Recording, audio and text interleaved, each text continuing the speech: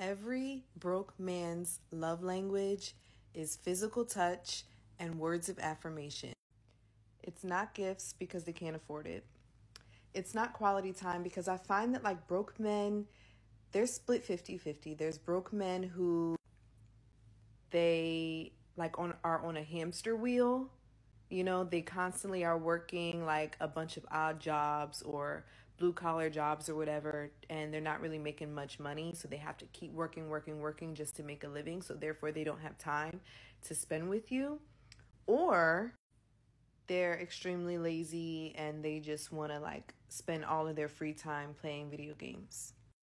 And it's not acts of service because typically broke men are broke because they are lazy and they're not hard workers.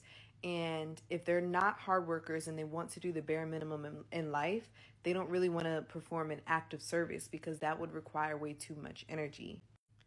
Physical touch and words of affirmation are free, and it's very easy for them to provide you with those love languages. So if those are his two main love languages, it's highly likely that he's broke. This is the dumbest thing I've heard. Someone's love language is how they want to be loved, not how they express love.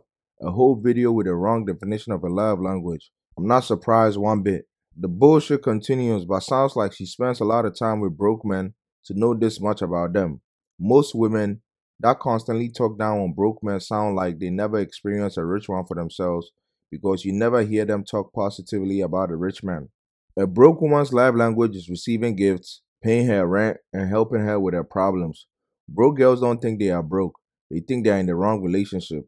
Always a price to be paid with today's women. So when a man doesn't touch you, you get mad. But if his love language is touch, then he's broke. Y'all trauma really be shown in these apps. Keep listening to women like that and y'all will be miserable ass women. But hey, let me know what you think in the comments down below.